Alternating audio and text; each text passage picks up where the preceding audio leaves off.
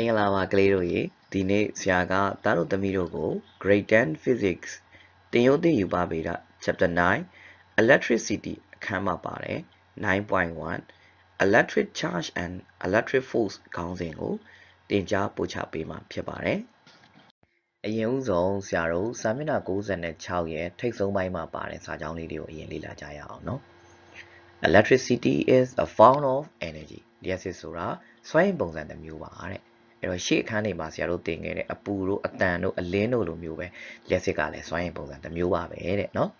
There are two types of electricity. Yes, Musa, Namushiba, but Hamata Mua, electrostatic or static electricity. Tinya Leselo Kowari, but Hamata Mua. Dudia Muaro, electrodynamic or current electricity. Yulia Liaselu Kowar. Edo Liaset Musaga, Namushi, Tinya Liasene, Yulia Liasepo. Okay, Edo electrostatics or Balumule. Balunu Pina Yamu Corale, Gia, no? Electrostatics is the story of static electrical charge. Tinya Nidia Liasedu, Lilare, Pina Yatakulo, Siarua, electrostatics look Kowar. Hobby, that's the electrodynamic or electrodynamics is the story of moving electrical charge and their interaction with magnetic and electric field.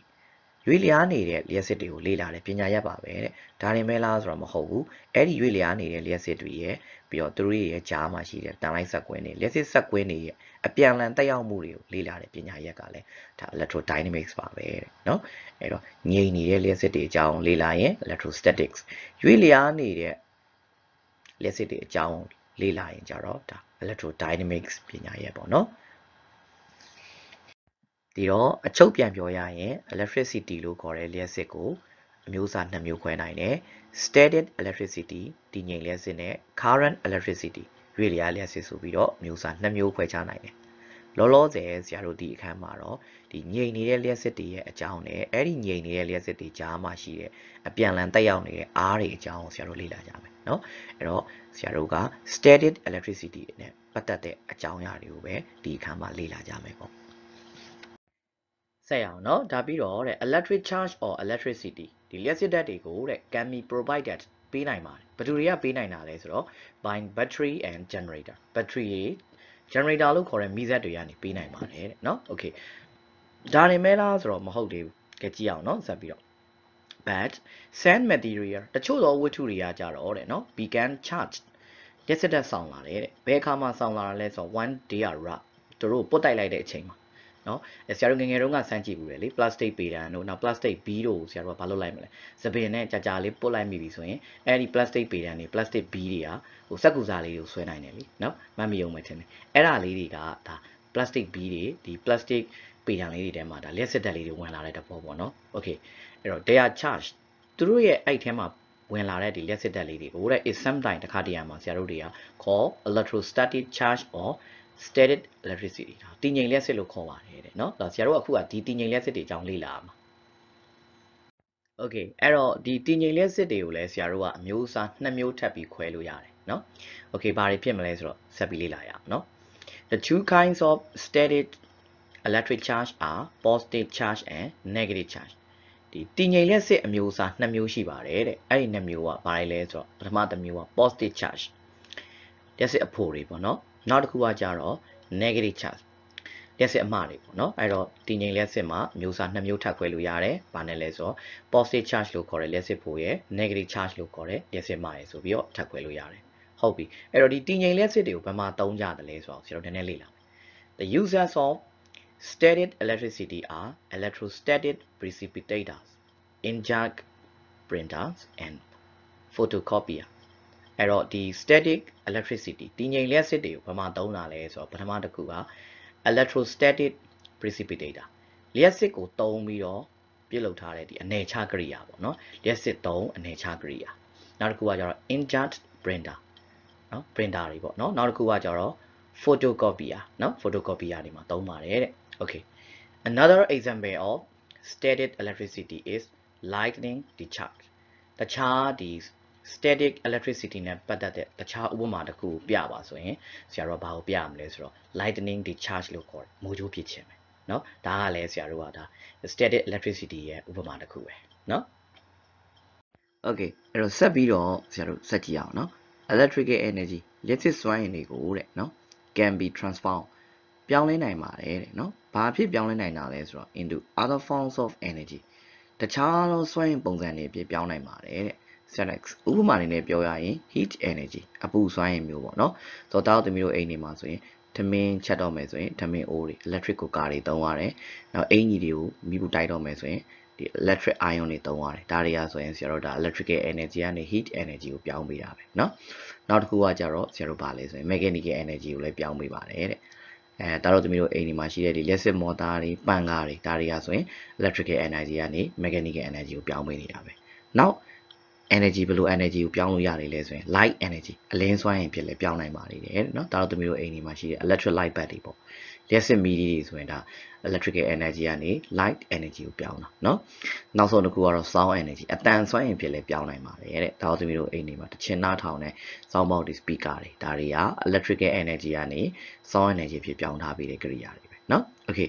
it is used ဒီလျှပ်စစ်ကိုတဲ့เนาะဒီလျှပ်စစ်စွမ်းအင်တွေကိုအသုံးပြုပါတယ်ဘယ်မှာသုံးတာလဲဆိုတော့ in domestic electric appliance ဒီအိမ်သုံးလျှပ်စစ်ပစ္စည်းကိရိယာတွေမှာသုံးတယ်ပေါ့နော်ဒါတောက်သမီးတို့အိမ်တွေမှာသုံးတဲ့ဒီလျှပ်စစ်ပစ္စည်းကိရိယာတွေအများကြီးပဲเนาะပြီးတော့ဘယ်မှာသုံးနေလဲဆိုတော့ in industry စက်မှုလုပ်ငန်းတွေမှာလည်းသုံးပါတယ်တဲ့เนาะနောက်ပြီးတော့ transportation တည်ယူပို့ဆောင်ရေးလုပ်ငန်းတွေမှာလည်းသုံးပါတယ်တဲ့ and ပြီးတော့ communication work ဒီတယောက်နဲ့တယောက်ချိတ်ဆက်တဲ့ဒီဆက်သွယ်ရေးလုပ်ငန်းတွေမှာလည်းအသုံးပြုပါတယ်တဲ့เนาะ okay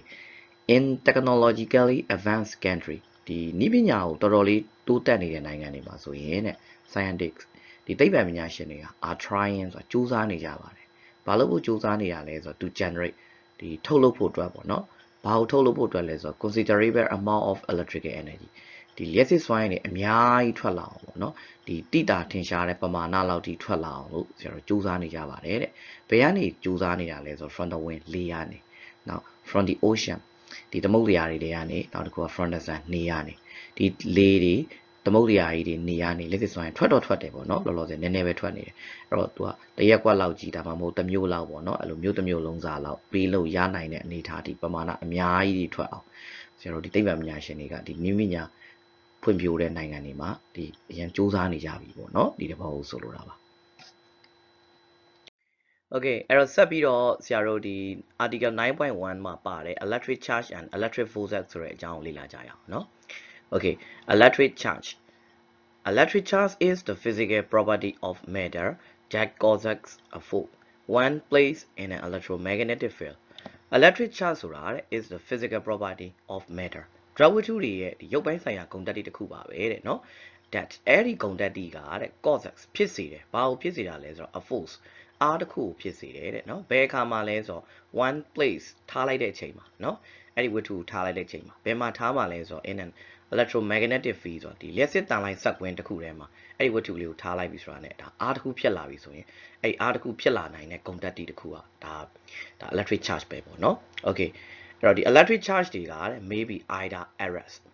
ရက်နေတာလည်းဖြစ်နိုင်တယ်တဲ့။အော်ဒါမှမဟုတ်ရင် motion in motion ဆိုတာရွေ့လျားနေတာလည်းဖြစ်နိုင်တယ်เนาะအဲ့တော့ပြန်ပြောရင် electric charge တွေက arrest ရက်နေတာလည်းဖြစ်နိုင်တယ်။အော်ဒါမှမဟုတ်ရင် in motion ရွေ့နေတာလည်းဖြစ်နိုင်တယ်။အဲ့တော့ရက်နေတဲ့ charge တွေကိုတော့ဆရာတို့ရှေ့ပိုင်းမှာပြောခဲ့တယ် static charge တည်ငြိမ်လျှပ်စစ်လို့ခေါ်ပြီးတော့ဒီရွေ့နေတဲ့လျှပ်စစ်တွေကိုကြတော့ moving charge ရွေ့လျားလျှပ်စစ်လို့ခေါ်တယ်เนาะအဲ့တော့ flow of charge ဒီရွေ့လျားနေတဲ့လျှပ်စစ်တွေကိုတဲ့ is called an electric current ဒါကိုလျှပ်စီးကြောင်းလို့ဆရာတို့ကခေါ်ပါတယ်တဲ့เนาะOkay ဆက်ပြီးတော့ဒီအရာဝတ္ထုတွေထဲမှာပိုင်ဆိုင်ထားတဲ့ဒီတည်ငြိမ်လျှက်စစ်တွေရဲ့အကြောင်းကိုဆရာတို့ဒီပြင်သစ်သိပ္ပံပညာရှင်တယောက်ဖြစ်တဲ့ Dufay ဆိုတဲ့ပုဂ္ဂိုလ်ကြီးကလေ့လာခဲ့တာပေါ့နော်အဲ့လိုလေ့လာတဲ့အခါမှာဘာတွေ့လဲဆိုတော့ဒီတည်ငြိမ်လျှက်စစ်အမျိုးအစားကလည်းနှစ်မျိုးရှိနေတယ်ဆိုတော့ဒီပြင်သစ်သိပ္ပံပညာရှင်တယောက်ဖြစ်တဲ့ဒီ Dufay ကတွားပြီးတော့တွေ့လိုက်တယ်ပေါ့နော် Dufay ကဒီတည်ငြိမ်လျှက်စစ်မှာလည်း charge အမျိုးအစားနှစ်မျိုးရှိတယ်ဆိုတော့သူကတွေ့လိုက်တယ်နော်တိုးတော့သူနာမည်တော့ဘာနာမည်တွေဖြစ်ပါတယ်ဆိုတော့သူမပေးခဲ့ဘူးအဲ့ဒီလျှပ်စစ်အမျိုးအစားနှစ်မျိုးကိုဒီ Benjamin Franklin ဆိုတဲ့ပုဂ္ဂိုလ်ကဒီ positive charge နဲ့ negative charge ဆိုပြီးတော့နာမည်တွေပေးလိုက်တယ်ပေါ့နော်အဲ့တော့ positive charge ကိုတော့ဆရာတို့က plus sign အပေါင်းလက္ခဏာနဲ့ကိုစားပြုဖော်ပြပြီးတော့ negative charge ကလေးတွေကိုတော့ negative sign အနှုတ်လက္ခဏာလေးတွေနဲ့ကိုစားပြုတယ်နော်အဲ့တော့ charge အမျိုးအစားနှစ်မျိုးရှိရဲဆိုတော့စာပြီးတွေ့ခဲ့တာကပြင်သစ်သိပ္ပံပညာရှင် Dufay ဒါကိုပေါင်းချက်နဲ့အနှုတ်ချက်လေးတွေပါဆိုပြီးတော့နာမည်စပြီးပေးခဲ့တာက Benjamin Franklin Okay Light charge မျိုးတူတဲ့ charge တွေကကြတော့တဲ့နော် repel တွန်းကန်ကြတယ်တဲ့ and ပြီးတော့ unlike charge မျိုးမတူတဲ့ charge တွေကကြတော့ attract ဆွဲခင်ကြတယ်တဲ့နော်အဲ့တော့မျိုးတူရင်တွန်းတယ်မျိုးမတူရင်ဆွဲတယ်ပေါ့နော်အဲ့တော့ the closer the charges are ဒီ charge တွေကတစ်ခုနဲ့တစ်ခုပို့ပြီးတော့နီးကပ်လာလေတဲ့နော် the greater the force between them အဲ့ဒီ charge တွေရဲ့ကြားမှာရှိတဲ့အားကလည်းပို့ပြီးတော့ပြင်းလာလေပဲเนาะအဲ့တော့တွန်းအားပဲဖြစ်ဖြစ်ဆွဲအားပဲဖြစ်ဖြစ် charge နှလုံးကနီးနီးလေးရှိနေတယ်ဆိုရင်အားကပို့ပြီးတော့များတယ်ပေါ့ Okay ဒါကဆရာတို့ဒီလျှက်စစ်တက်ဆောင်နေတဲ့ object နှစ်ခုပေါ့နော်ဝတ္ထုနှစ်ခုကိုဆရာနီးနီးကပ်ကပ်လေးထားလိုက်တဲ့အချိန်မှာဖြစ်ပေါ်လာတဲ့တွန်းအားတွေဆွဲအားတွေကိုဆရာပြထားတာပေါ့နော်အဲ့တော့မျိုးတူတဲ့ charge ချင်းချင်းကြတော့တွန်းနေကြတယ်မျိုးမတူတဲ့ charge ချင်းချင်းကြတော့ဆွဲနေကြတာကိုတွေ့ရတယ်ဒါကကြတော့မျိုးတူတဲ့အပေါင်း charge နှလုံးပေါ့နော်ဒါတစ်လုံးနဲ့တစ်လုံးအပြန်အလှန်တွန်းနေကြတာပေါ့ဒါကကြတော့မျိုးတူတဲ့အနှုတ် charge နှလုံးဒါအပြန်အလှန်တွန်းနေကြတဲ့ပုံပေါ့နော်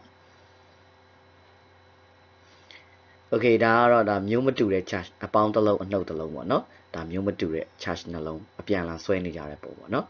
Okay ဒါဆိုရင် charge တွေကြားမှာရှိတဲ့တွန်းအားတွေဆွဲအားတွေအကြောင်းကိုအနည်းငယ်နားလည်လောက်ပြီเนาะဆိုတော့ဆရာတို့ဆက်ပြီးတော့လေ့လာကြရအောင်ပြီးခဲ့တဲ့အခန်း3ကတာတို့သမီးတို့သင်ခဲ့မှုတဲ့အခြေခံအား၄မျိုးကြောင်းမမိကြအောင်ပဲထင်တယ်เนาะအဲ့တော့နံပါတ်1က gravitational force နံပါတ်2က weak force နံပါတ်3က electromagnetic force နံပါတ်4က nuclear force เนาะအဲ့ဒီအခြေခံအား၄မျိုးကိုဆရာတို့ chapter 3မှာသင်ခဲ့ကြတယ်เนาะအခုဆရာတို့ဒီ lethal charge တစ်ခုနဲ့တစ်ခုကြားမှာရှိနေတဲ့တွန်းအားတွေဆွဲအားတွေเนาะဒီလျှက်စစ်အားတွေပေါ့နော်အဲ့ဒီလျှက်စစ်အားကဒီအခြေခံအား၄မျိုးတွေကဒီနံပါတ်3မှာအကျုံးဝင်တယ်ပေါ့နော် electromagnetic force ထဲမှာအကျုံးဝင်တယ်နော်ဒါကြောင့်ဒီလျှက်စစ်အားကဒီ charge တွေအချင်းချင်းကြားမှာရှိနေတဲ့တွန်းအားဆွဲအားနော်ဒီလျှက်စစ်အားဒီဆရာတို့အခြေခံကြတဲ့ fundamental force လည်းဖြစ်တယ်ပေါ့ Okay ဒါဆိုဆရာတို့ဆက်ပြီးလေ့လာကြရအောင်နော်ဒီ electric force လျှက်စစ်အားကတဲ့နော် hold ဆိုတာချုပ်ကင်ထားတယ်ထိန်းချုပ်ထားပါတယ်တဲ့နော်ဘာတွေကိုလဲဆိုတော့ the particles that make up an atom together ဒီ atom တစ်လုံးကိုအတူတကွဖွဲ့စည်းထားတဲ့အမှုန်လေးတွေကိုသူကချုပ်ကင်ထားပါတယ်ထိန်းချုပ်ထားပါတယ်တဲ့နော်အဲ့တော့ဆရာတို့သိထားတင်တာက atom တစ်လုံးထဲမှာတူထပ်ပို့ပြီးတော့အခြေခံကြတဲ့အမှုန်လေးတွေရှိတယ်နော် proton တို့ neutron တို့ electron တို့စသဖြင့်ပေါ့နော်အဲ့ဒီအမှုန်လေးတွေကိုတစုတစည်းတည်းဖြစ်အောင်ထိန်းချုပ်ထားပေးတဲ့အားကဘာတူလဲဆိုရင်ဒီ electric force ကထိန်းချုပ်ထားပေးတာပေါ့နော်ဟုတ်ပြီအဲ့တော့ဆက်ရအောင်ဒီ charged object လျှက်စစ်ဓာတ်ဆောင်နေတဲ့ဝတ္ထုတွေကတဲ့နော် can exert force အားတက်ရောက်နိုင်ပါတယ်တဲ့နော်ဘယ်သူတွေကိုလဲဆိုတော့သူ other charged object တခြားသောဝတ္ထုတွေကိုအားတက်ရောက်နိုင်ပါတယ်အဲ့တော့မျိုးတူတာချင်းချင်းဆိုရင်တွန်းမှာပေါ့နော်မျိုးမတူတာချင်းချင်းဆိုရင်သူဆွဲလိမ့်မယ်အဲ့လိုတွန်းနဲ့ဆွဲတဲ့အခါမှာ without being in contact with them တွားပြီးတော့ထိစရာမလိုမထိဘဲနဲ့လည်းတခုနဲ့တခုတွန်းနိုင်ဆွဲနိုင်ကြပါတယ်တဲ့နော် this is possible ဒါလို့ဖြစ်နိုင်တာ because ဘာကြောင့်လဲဆိုတော့တဲ့နော် there is an electric field လျှက်စစ်စက်ပွင့်တစ်ခုရှိနေလို့ပါတဲ့နော်ဘယ်မှာလဲဆိုတော့ around each charge အဲ့ဒီ charge တစ်လုံးချင်းစီရဲ့ပတ်ပတ်လည်မှာလျှက်စစ်စက်ပွင့်လေးတွေရှိနေတယ်ဒါကြောင့် charge တစ်ခုနဲ့တစ်ခုကတွားပြီးတော့ contact ထိစရာမလိုဘဲနဲ့လျှက်စစ်အားတွေကတွားပြီးတက်ရောက်နိုင်ကြတယ်ပေါ့နော်ဆက်ပြီးတော့ဒီ electric charge လေးတွေရဲ့ unit အကြောင်းလေ့လာရအောင်เนาะအဲ့တော့ unit of charge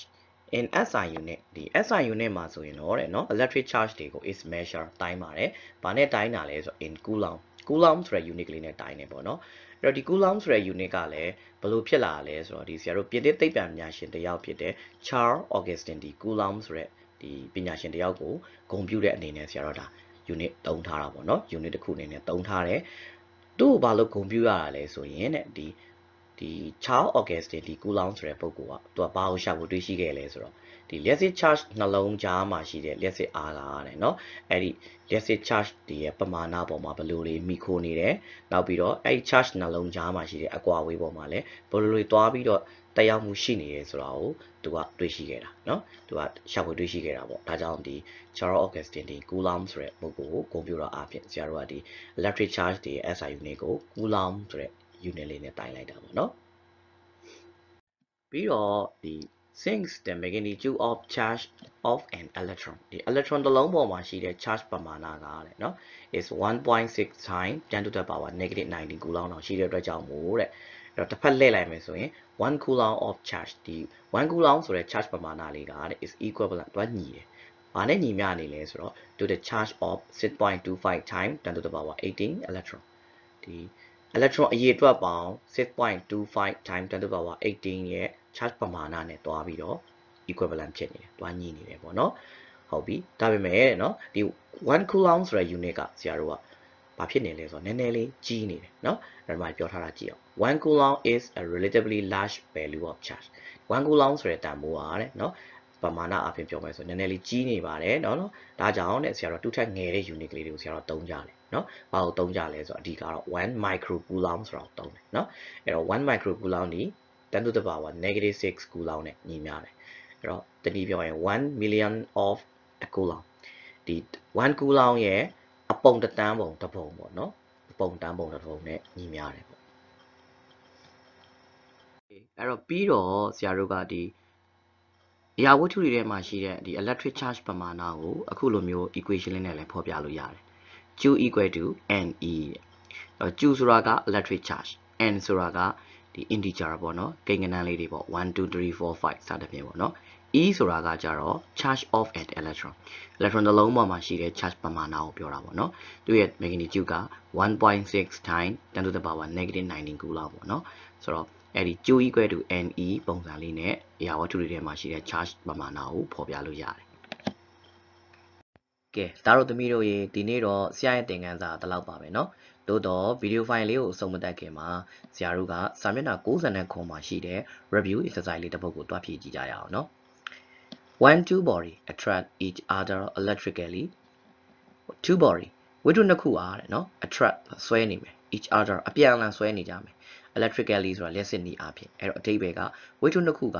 တစ်ခုနဲ့တစ်ခုအပြန်အလှန်ဆွဲနေကြမယ်လျှပ်စစ်နည်းအားဖြင့်အပြန်အလှန်ဆွဲနေကြမယ်ဆိုရင်